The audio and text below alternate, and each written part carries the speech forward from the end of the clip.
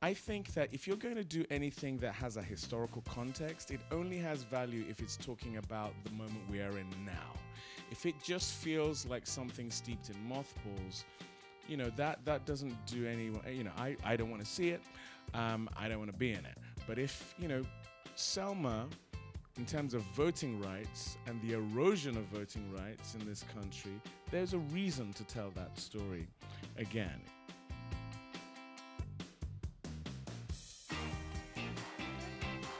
Looking at your body of work, I'm just so impressed at how many different types of roles that you've chosen. But there's one theme that I've noticed through quite a few of them, whether it is Lightning Little in Red Tails, Tuskegee Airman, or it's King Surratt's Kama in A United Kingdom, or Ira Clarke, Union Soldier in Lincoln, or Dr. Martin Luther King. Wow, you've done your homework. and Selma. That's what I'm here to do. It's that so many of your characters have a sense of nobility about them, have a sense of goodness and virtue. Are you attracted to characters that have an innate sense of nobility? Well, clearly. Yes, I am. And I think partly because, for me personally, I'm drawn to characters that are indicative of what I know to be true of the Black experience. And in cinema, I've seen a lot of the Black experience that is ignoble. And that's not to say that that isn't part of the Black experience.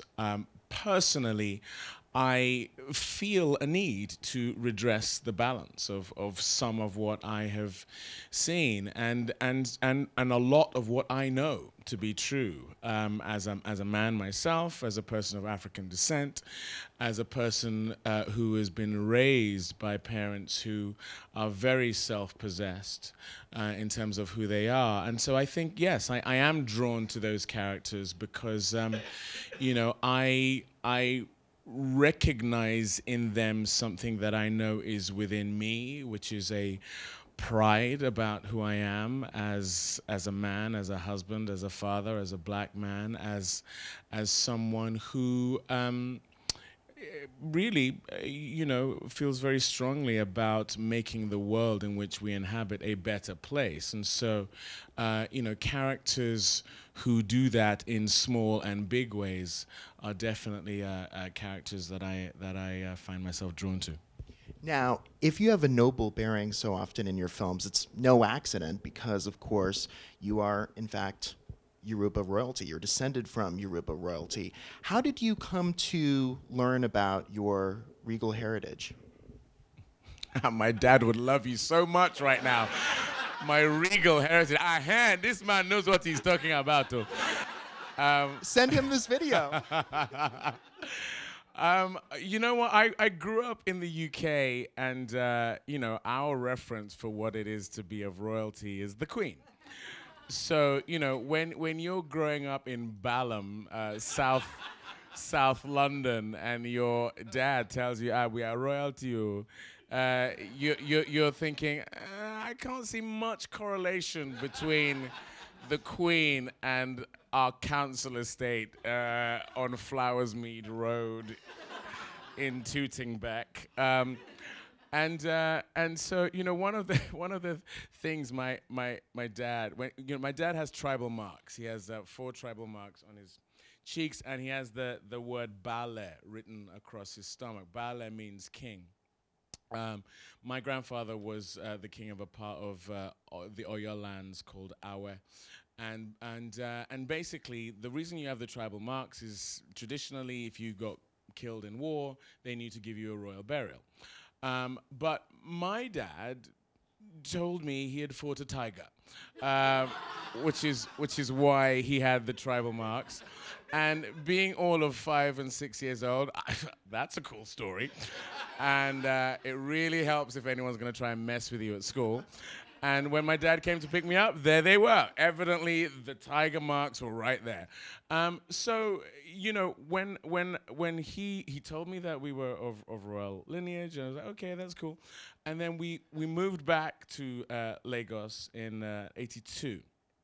And I remember getting off the plane, and a bunch of my uncles were there, and thinking, whoa, like, everyone has fought a tiger. All my uncles had this same tribal marks. I was like, so Daddy, what? I was just joking with you now. I was like, what? Oh, my whole world is crumbling. I'm like, what, you didn't fight a tiger?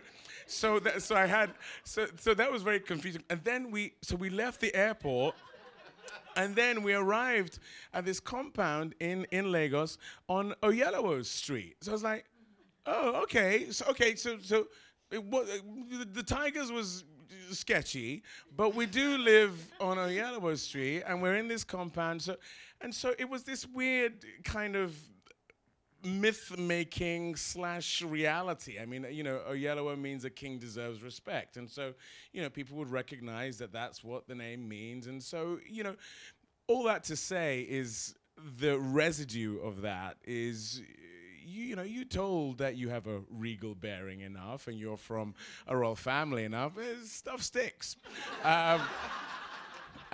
So yes, I walk around like a king, yeah.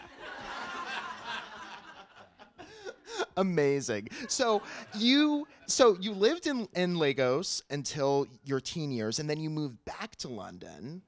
And you said something to NPR that I thought was really interesting, that you said that learning about your royal heritage gave you a sense of self that has enabled you, as you've gone into your life in the West, to carry yourself in a way that flies in the face of the world. What did you mean by that? Flying in the face of the world, you know, I would swap, if indeed that's what I said, I would swap the world. I'm sure that's what I said. It's a good quote. Flying in the face of prejudice, I think, is what I meant by that. And what I mean by that is there's a real difference between growing up in a society where you are the majority as opposed to a minority. And, you know, I often, you know, I call it the Sidney Poitier syndrome, which is, you know, how he achieved what he achieved, the way he did, at the time he did, I think is absolutely linked to the fact that he grew up in a society where he didn't have a minority mentality. Every opportunity on offer in the community he grew up in was his for the taking. And I think that has a bearing on how you get out of bed every morning. And if you, like me, grow up in a society where you are part of the majority from the age of 6 to 13, you know, every opportunity on offer in Nigeria at that time was mine for the taking. And I do think it would have been different if I'd grown up in the UK through those formative years or in the US, because I would be a minority. I am a minority. And there are opportunities, whether we like it or not, that are not as readily afforded me without me having to fight harder for them in both a European context and an American context. And that's, you know, that's not to say that things aren't achievable. It just means that you are in a boxer stance every day, as opposed to being in a state of relaxation that anyone who's done anything artistic, anything to do with sports, anything to do with music, anything to do in life, being in a relaxed state is what enables you to achieve your optimal self. And if you're not in a relaxed state, you're holding. And when you're holding, there are the chances of hurting yourself, I think, are greater. And so basically, that's my best way of being able to explain what was sown into me in that time living in Nigeria. And it stuck to the point whereby when I then experienced prejudice in all, you know, sorts of forms, going back to the UK or even now having lived in America for 10 years, I spot it very early, and I'm able to approach it in a relaxed stance, knowing that, to my mind, you are either going to have to come to terms with the fact that I am going to either join you or walk through you to get to where I need to get to. And that's just the disposition I have. It's just natural for me, as opposed to it being something combative that I think can sometimes be repellent. So you're a teenager in London. It's amazing, by the way. That's, you know, an incredible way of looking at the world and carrying yourself within it. And you know, thinking about then, so you had those formative years in Nigeria. You're back in London now as a teenager. How did you get involved in acting? Oh, it was a girl. It was a girl. It's always a girl.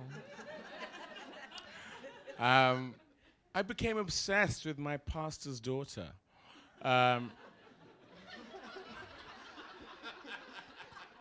It's true. Do tell.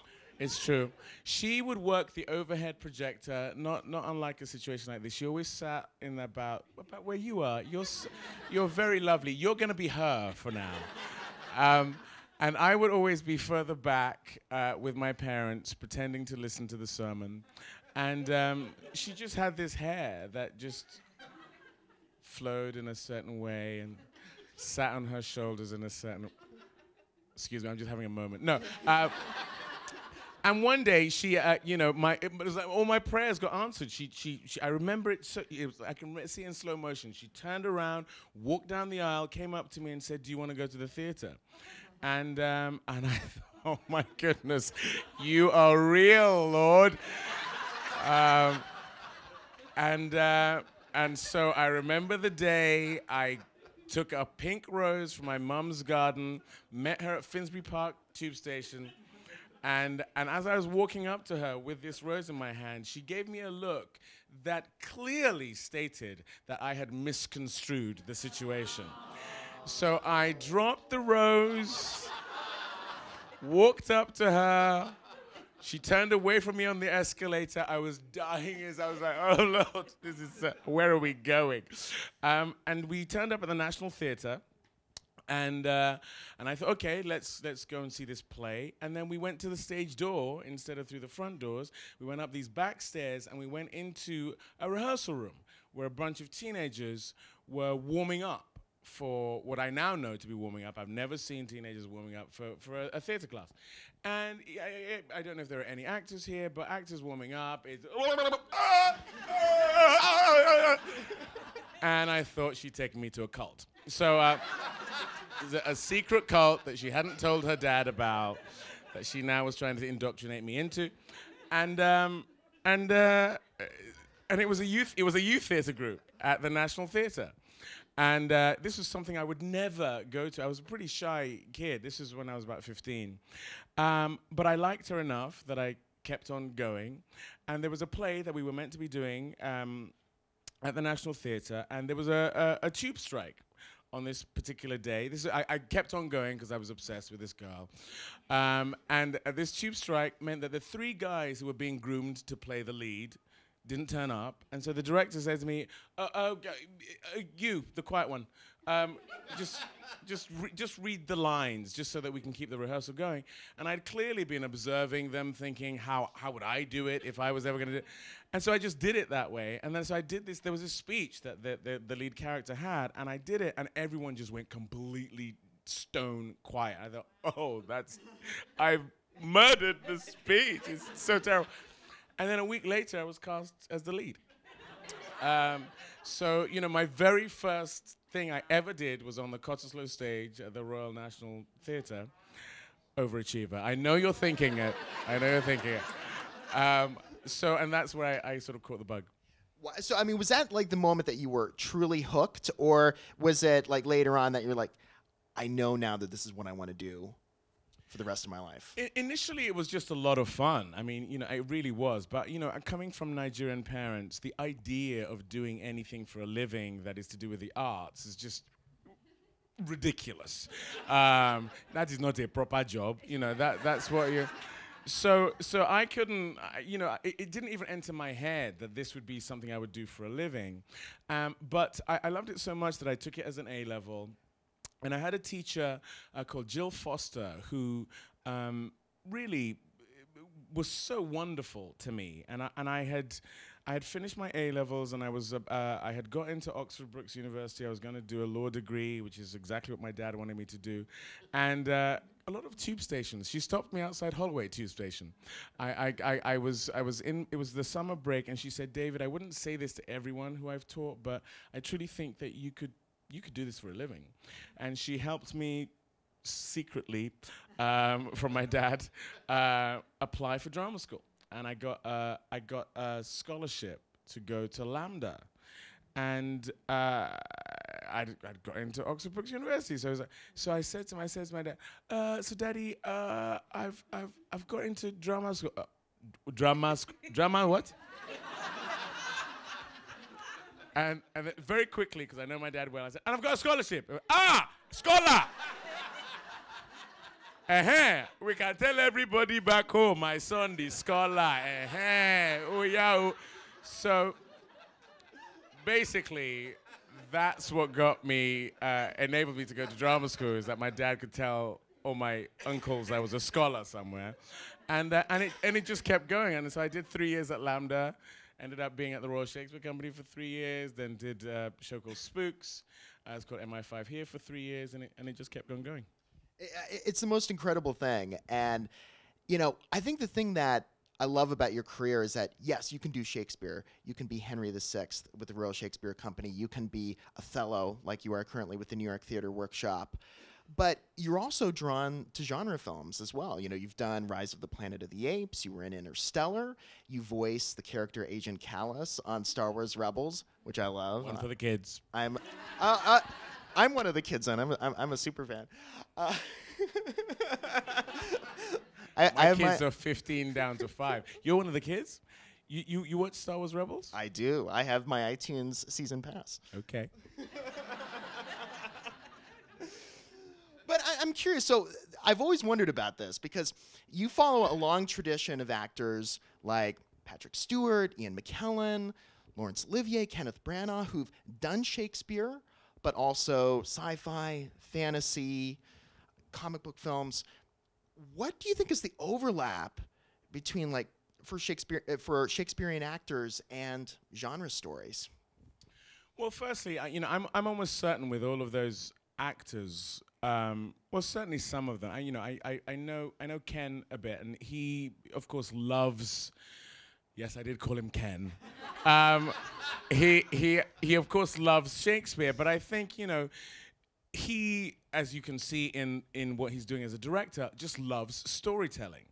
And that's the thing for me. I'm just drawn to great stories, great characters, and the opportunity to work with great people. And I could never had predicted that I would get to play great, Shakespearean roles at the Royal Shakespeare Company.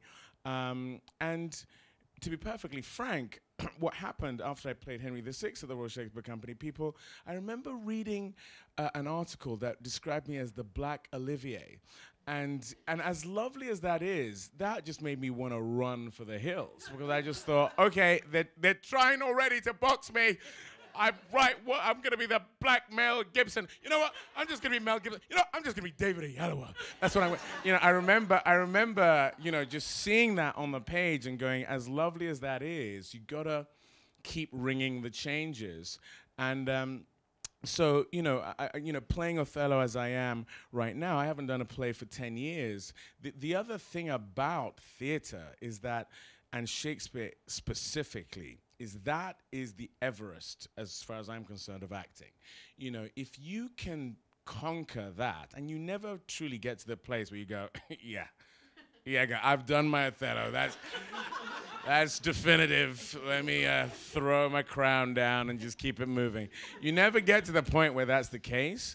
But if you can get to the point where just to get the lines out in a way that the audience know what you're saying, by the time you get to film, you really do have a muscle memory for what it feels like to portray a three-dimensional human being in a way that equips you, I think, more so than if you didn't have that within you. So, you know, for me, doing Shakespeare, doing theater is going back to school every time, and it really lends itself. I mean, you know, playing Dr. King, doing those speeches, playing someone as complex as him is absolutely rooted in you know, what you get to do playing Henry VI. So.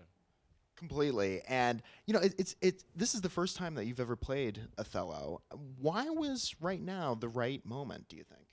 Yeah, I've avoided it. I mean, I've been offered it before, and I hope that doesn't sound conceited, but I had, and I'd avoided it because it just feels a bit obvious. It's a black Shakespearean guy, you know. I'm black, okay. David Oyelowo should play that. You know, give me Macbeth, give me Henry V, give me Coriolanus. But there was something about Sam Gold, who's directing it, and Daniel Craig playing Iago, and when we sat down to talk about it, and you know, I rejected it initially. I said, yeah, I'm not doing that. And Barbara Broccoli is a very persuasive woman, and but you know, sitting down with Sam Gold, what I wanted to actually, when I looked at the play, I thought of Barack Obama. And I thought of the fact that this is a man who's been president for 8 years in a country where there are people who are still shocked that that happened, and are upset that that happened. And a man who, in my opinion, has been celebrated for his indisputable talent, but derided for his color in relation to the office that he's held.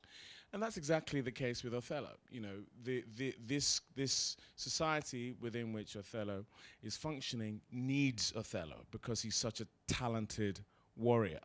But he's derided for his color, and that is basically the mossy sort of ground that Iago is able to infiltrate and turn this man in on himself. And the fact that we're doing it as a contemporary production, I just felt like it's the right time. I feel and I felt like there was now something to be said with this 400-year-old play now. And so, and the roles I do, I think that if you're going to do anything that has a historical context, it only has value if it's talking about the moment we are in now. If it just feels like something steeped in mothballs, you know, that doesn't do anyone, you know, I don't want to see it, I don't want to be in it. But if, you know, Selma, in terms of voting rights and the erosion of voting rights in this country, there's a reason to tell that story again. You know, a United Kingdom, in relation to the fact that, you know, Seretse Khama and Ruth Williams fell in love outside of the notions of their race 70 years ago, and it's deemed radical what they did. But there are still people now who find that it an anathema.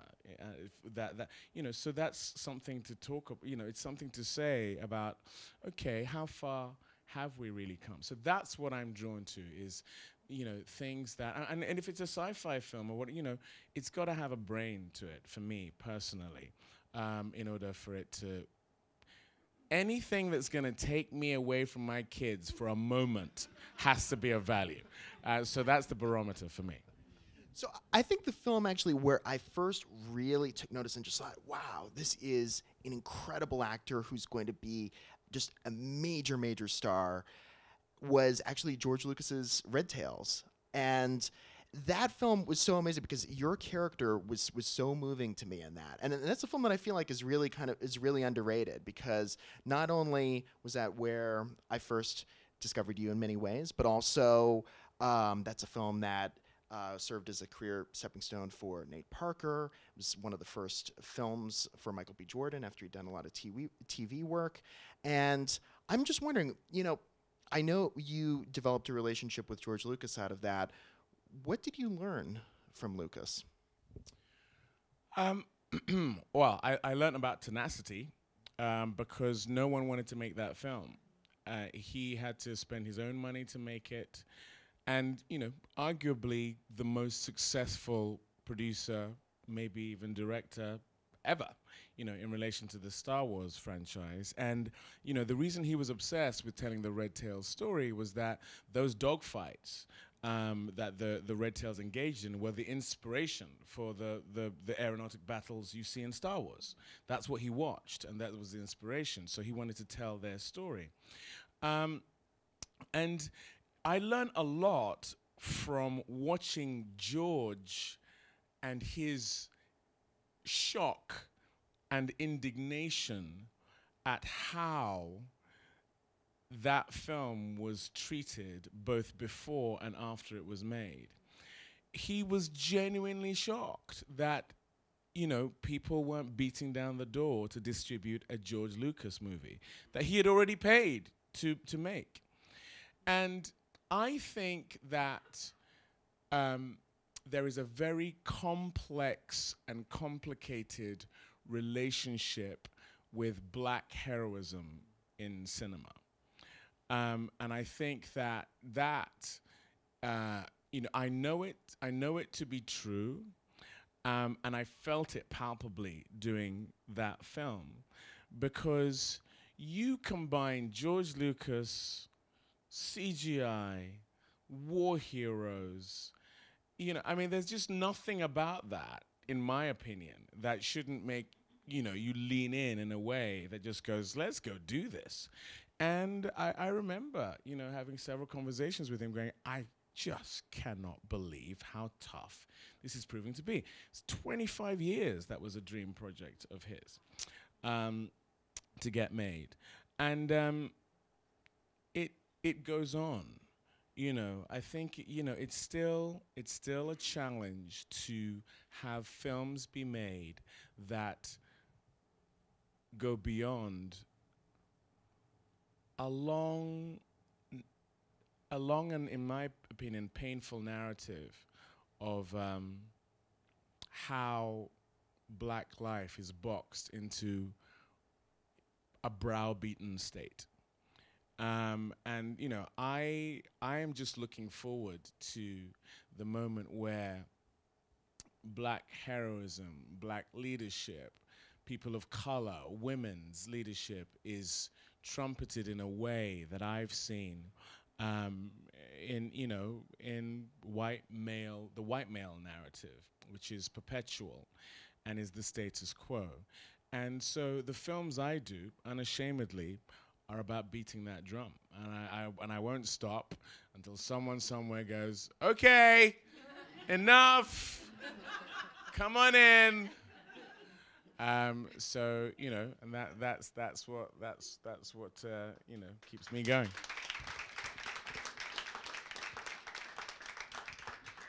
So then you completely blew our minds in Selma. I mean, the most incredible performance.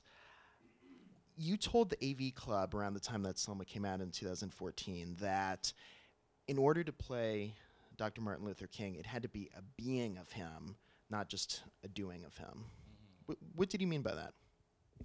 I had an incredible, I had two amazing opportunities in the lead up to playing Dr. King in Selma, which was doing The Last King of Scotland with Forest Whitaker, and doing Lincoln with Daniel Day-Lewis.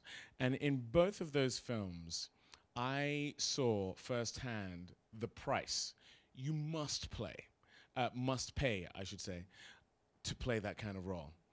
And the first time was with Forrest, and I was a bit cynical about it because I was like, method acting. And also because it was a little scary. I mean, Forrest was playing a Ugandan dictator, and I remember, you know, being in the hotel in Uganda, you know, saying, hi, Forrest, and him going, and I just thought, what's his problem? And he stayed in character the whole time as the Ugandan.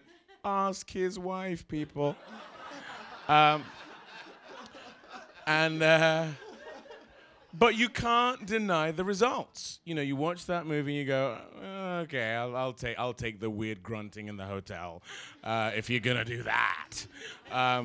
And then, you know, I had developed more as an actor, and then I had the opportunity to witness Daniel Day-Lewis also, who was in character the whole time. And this was, you know, Selma was a 7-year journey for me, where I felt very called to do it into that. I'm a Christian, and I had, you know, read the script, and I had prayed, and I had felt God tell me on the 24th of July 2007 I was going to play this role. And the first director was going to direct it. Said, literally the feedback from my audition was, David Oyelowo is not Dr. King. Well, I was like, well, God says I am, so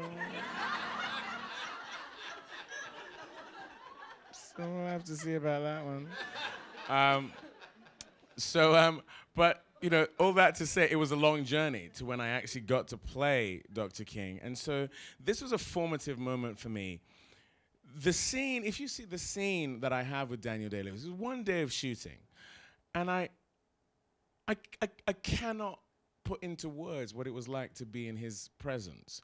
You could feel all the work, all the way. You could feel that a shift in his spirit had occurred in order for him to be able to do what he did.